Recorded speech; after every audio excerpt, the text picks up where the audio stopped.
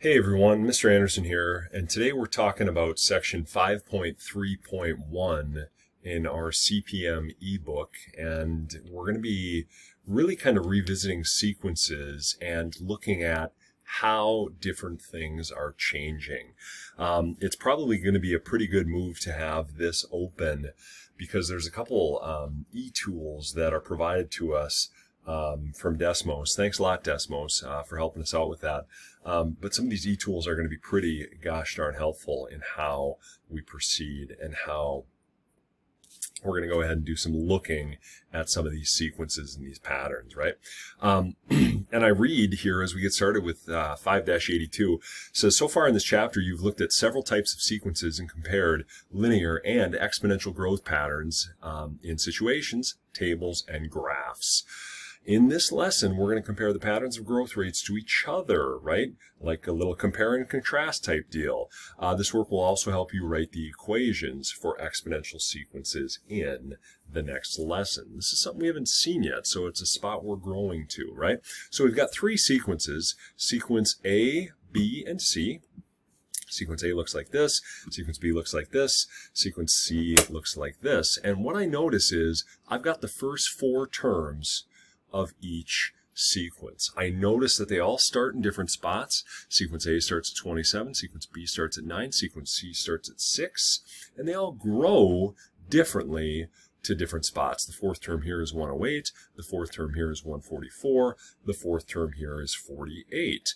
In just a second, we're going to go ahead and we're going to check out what all of these things look like graphically. And we're going to do that using the e-tool, right? So if you're logged into your CPM ebook, you can see it there using the 5-82 e-tool. And then what we want to do is we want to talk about some things, right? We want to talk about or consider, keeping these things in mind, how do the inputs and outputs change, right? How are they increasing? How are they growing? And is the rate of change constant, or does it change every time? And I'll show you how we can figure that out. And then if we know a term, is the next term predictable? That is, if we know one term, how could we find the next term? And they give us an example, like if you know the 10th, could you find the 11th? So we'll investigate that. And then finally, and this might be the hardest one, so we have to do a little bit of remembering back from where we came, and that is which family of functions is the best description of each of these types of sequences. Okay, so what I did is I made some notes here, and my notes are available here on my iPad, and I'm going to share with you that when I really looked at sequence A, I found that, yeah, we started with 27, but we were growing by 27 each time. Okay, piece of cake, right? And that says to me, right, that this sequence, because we're adding a constant, right, it's not changing, it's constant, we're adding 27 each time, this is an arithmetic sequence, okay? We're just adding the same number every single time. There's a constant difference term to term, okay? Arithmetic sequence. And as we've already seen in 5.2 and even 5.1, this is going to have a bit of a linear format, okay? And that's an important thing to remember, okay? The next thing, I'm actually going to go all the way over here to sequence C. And in sequence C, I notice in sequence C that we're multiplying to get from term to term. For example, 6 times 2 is 12, 12 times 2 is 24, 24 times 2 is 48. And that says to me that this sequence is geometric, okay? Now, I'm going to go a little further with this geometric sequence because, and I'm just going to make a little itty-bitty note here in darker purple on the inside of my sequence table, because, yeah, I'm multiplying by 2 every single time, but the growth, because I'm growing by 6 here, and I'm growing by 12 here, and I'm growing by 48, you could even say that I'm adding something to itself, which by definition is doubling, right? My growth is changing every single time, right? My growth rate is even, you might even say it's speeding up, right? Initially when I started, I was only growing by 6, and then that growth shifted to growing by 12, and then by 24, it's accelerating even, right? In sequence A, we saw that that was constant. In sequence C, we see that it's accelerating. This is not going to have that constant rate of growth, right? We've seen this thing graphically. We've seen what that curve looks like. It's going to be an accelerated growth, okay? Sequence B is one that might throw you for a little bit of a curveball here. And you really got to ask yourself, what's happening, okay? I notice, and again, I did this ahead of time. I noticed that we're not growing by the same thing. What I mean is we start with 9 and we go to 36 for the next term. That's, we grew by 27 if I'm adding. And then to go from 36 to 81, well, that's, 45. Like that, huh? That's not the same. So this can't be arithmetic. All right, well, maybe it's geometric then. 9 times 4, I know that. That's 36, right? So maybe I'm multiplying by 4. So then what's 36 times 4? It's not 81. 36 times 2 1/4, 2.25. Huh. That's 81. So the question is, what in the heck do we have here? Like, what do we call this thing? All right. And I think maybe by the time we're done talking about it today, we're going to have maybe a good idea. Okay. So we've got our three patterns here, and I do want to look at this in our Desmos eTool. And this eTool is pretty easy to use. I've got our sequences in the eTool, and the only thing I had to do was type those in for the graphs to be made, right? I just went ahead and populated those. Like, here's what I mean. For example, I could delete that, and then the dot will disappear off the graph, but I know that that was 144. So I could punch it back in, and it will show back up, right? Okay, and now look at what we have, right? As we predicted, here's my arithmetic sequence. That is that linear piece.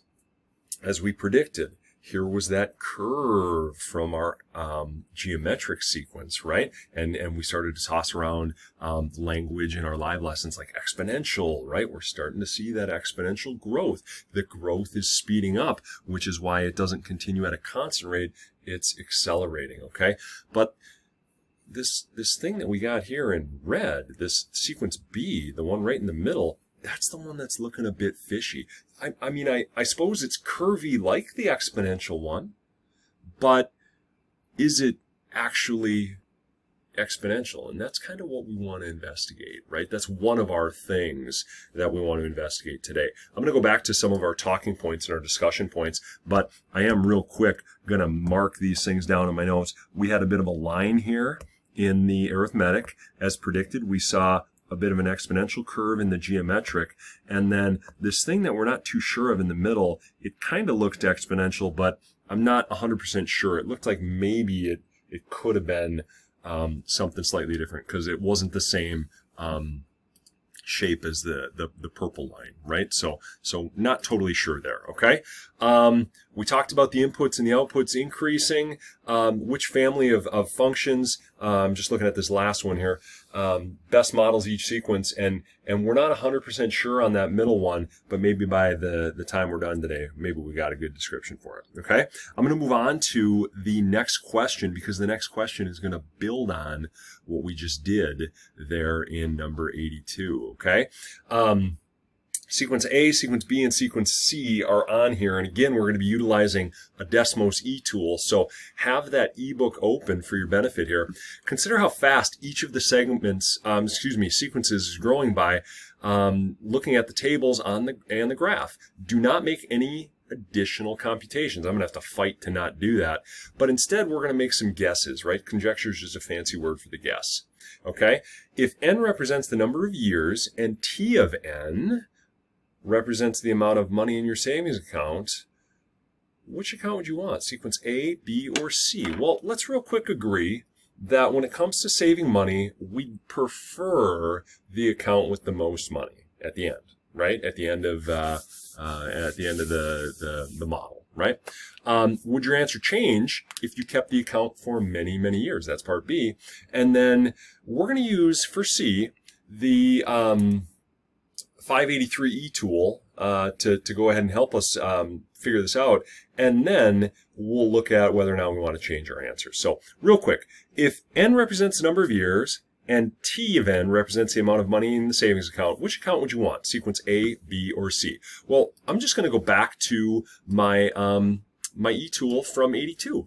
And right now, the amount of money that's the largest comes from this red line, right? It's the highest one up, and that's model B, right? This is the amount of money in my savings account. I'm going to go ahead and just say, well, right now it looks like after, 4 years,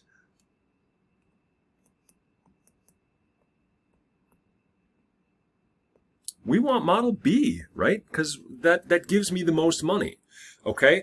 But the question is, would you change your answer if we kept the account for many, many years?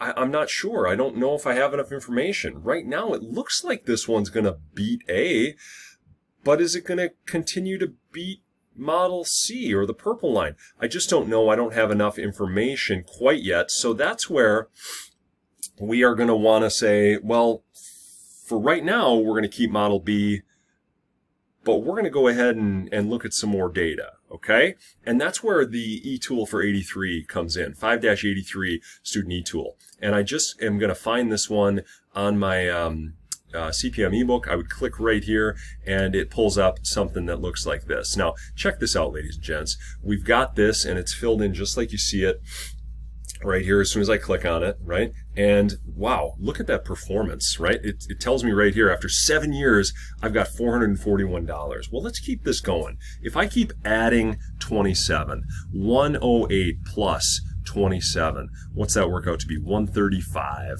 plus 27 works out to be 162 plus 27 works out to be 189, right? Doing pretty gosh darn well. But you know what? It still doesn't beat B. But let's keep going here. If I double this, I get 96. If I double 96, I get 192. If I double 192, what do I get? Well, 384. Wow, look at that. Okay, look at how sharply that looks like it's starting to increase. Okay, what do you think is going to happen after one more year? Man, this thing looks like it's starting to increase at a much greater rate.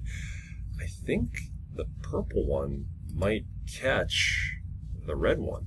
And that's what we want to start to kind of formulate here. If we only get to see the red line, well, yeah, then it looks like B is really gosh darn good. However, once we start to fill in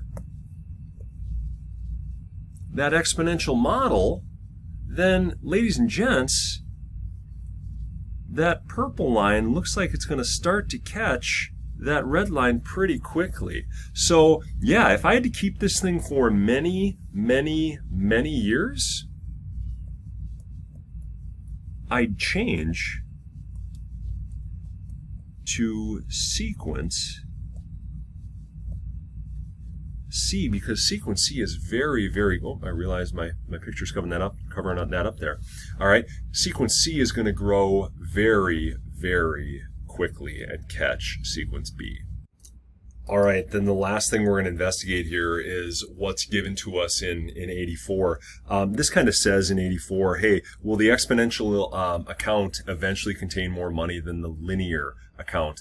Will sequence C contain more eventually than sequence A? Of course, right? Sequence A, the linear growth, really just didn't stand a chance, okay? No matter how long we carry that out for, it does not matter, okay? And then in part B here, we would find a little bit of an answer to what we call that sequence B, right? That's a quadratic model, and that quadratic model, as we saw there, by what we presume would be the 8th year, would get caught by our exponential model, right? They're both growing, and that growth rate isn't constant, but it would get caught by sequence C.